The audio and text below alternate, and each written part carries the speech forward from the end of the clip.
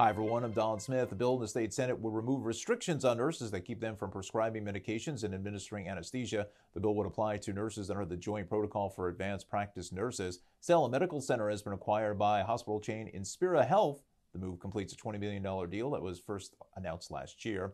And a new list of Love Food has named Taqueria Mexican Street Kitchen as having the tastiest nachos in New Jersey. Taqueria has 8 locations around the Garden State.